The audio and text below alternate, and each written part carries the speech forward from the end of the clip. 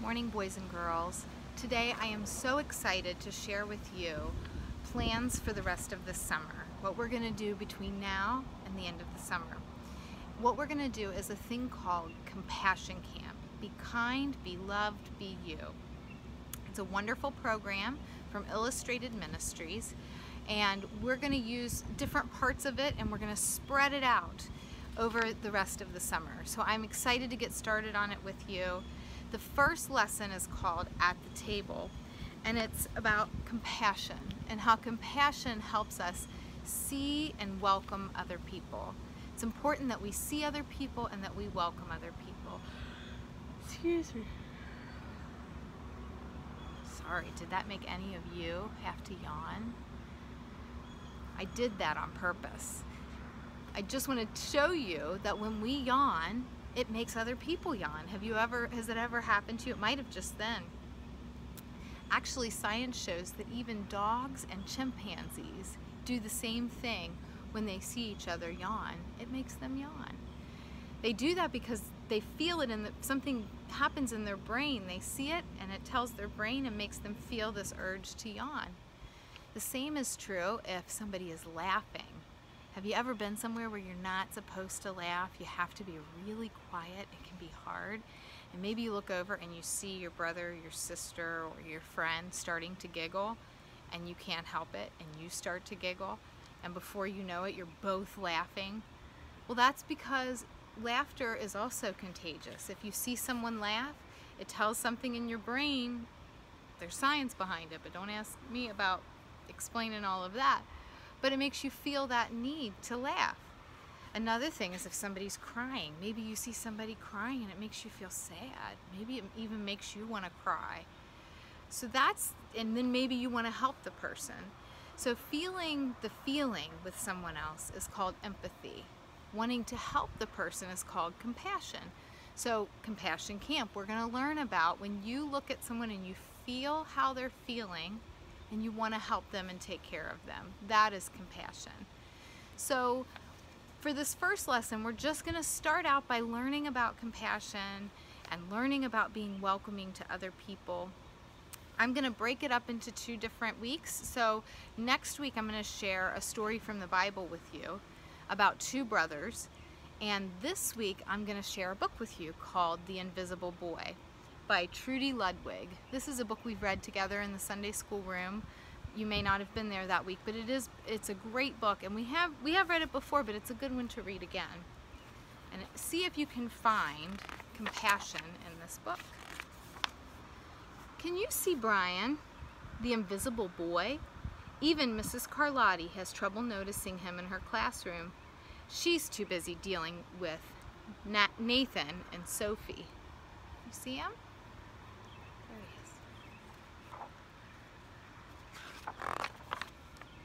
Nathan has problems with what Mrs. Carlotti calls volume control. He uses his outside voice inside too much. Sophie whines and complains when she doesn't get her way. Nathan and Sophie take up a lot of space. Brian doesn't.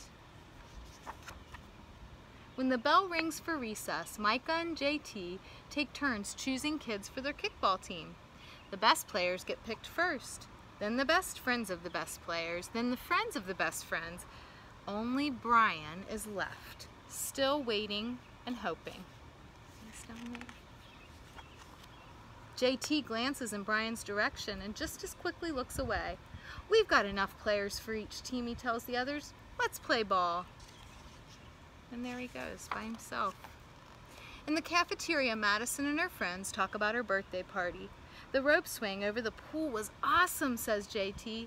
Yeah, so was the water slide, adds Fiona. That was the best pool party ever.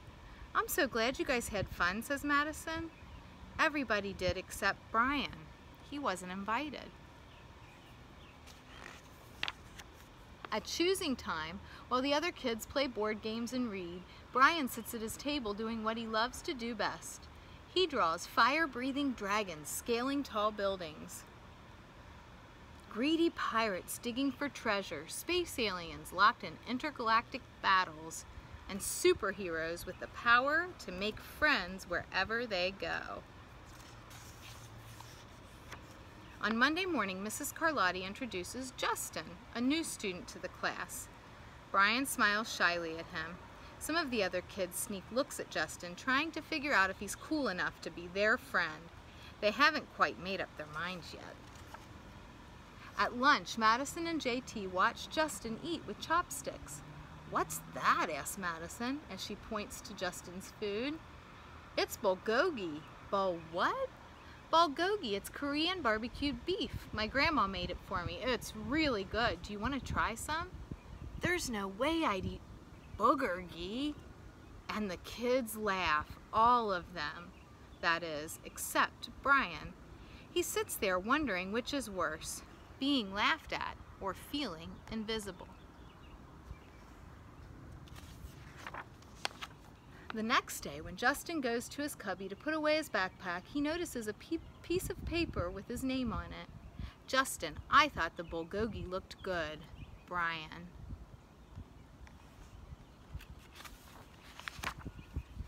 At morning recess, Brian finds a piece of chalk on the ground and starts drawing away. "You're Brian, right?" "Yeah, thanks for the note." "Hey Justin," Emilio calls out from the tetherball court, "you're up next." "Sorry, I gotta go," says Justin. "By the way, that's a really cool drawing," he adds before taking off. Back in class, Mrs. Carlotti asks the kids to team up in 2s or 3s for a special project. The kids scurry around the room to pair off. Brian heads toward Justin. "I'm already with Justin," says Emilio. "Find someone else." Brian looks at the floor, wishing he could draw a hole right there to swallow him up. "Mrs. Carlotti said we can have up to 3 people in our group. We're only 2. Come on, Emilio, let him work with us." "Okay, I guess." Mrs. Carlotti gives the class directions for the project. Your assignment is to work together to write a story about what you see in that photograph. Use your imagination and have fun. "Whoa, cool," says Emilio. "What kind of people do you think would live in houses like that?"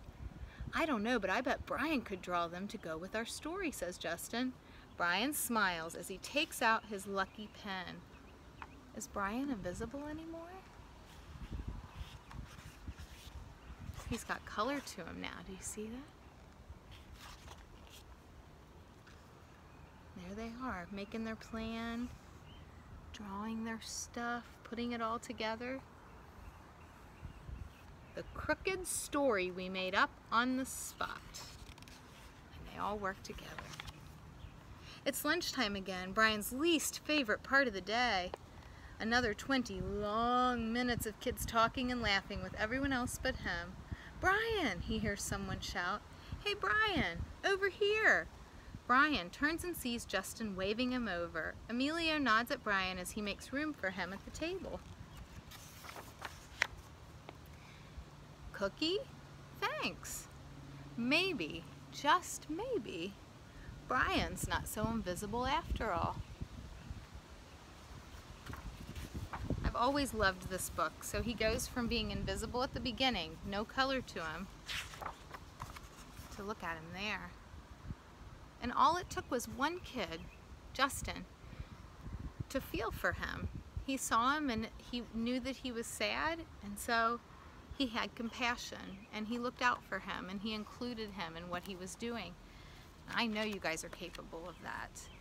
So when you see someone who is sad or mad, try to think about how they might feel and then think about maybe helping them. Think about what it means to have empathy and feel for them, and then take it one more step further and try to help them to feel better. We can all do that. Grown-ups and kids can do a better job of doing that. I would like to say a prayer with you, and for this prayer, we're going to do the same prayer for the next few weeks. I want you to think about your head, which helps you to think, and your heart, which helps you to feel. So the empathy, when you think, you see, and you begin to use your heart to feel what somebody else is going through. So try doing this and praying with me, okay? Welcoming one, your warm wide arms are always open, drawing us into your heart full of love. Make our arms your own, helping us see and welcome with compassion all those we meet. Amen. I look forward to the rest of the summer and learning with you and teaching about compassion and love and kindness to each other. There's so much fun we're going to have. Look this week for a package that comes from me. And then next week I'm going to tell you the story about the two brothers who chose very different paths and how their dad loved them both just the same. I hope you have a wonderful week. Like I said, that package will be coming. Remember that you are loved by your family. You are loved by your church, me, and missed very much. And also, you are loved by God. I hope to see you next week. Take care.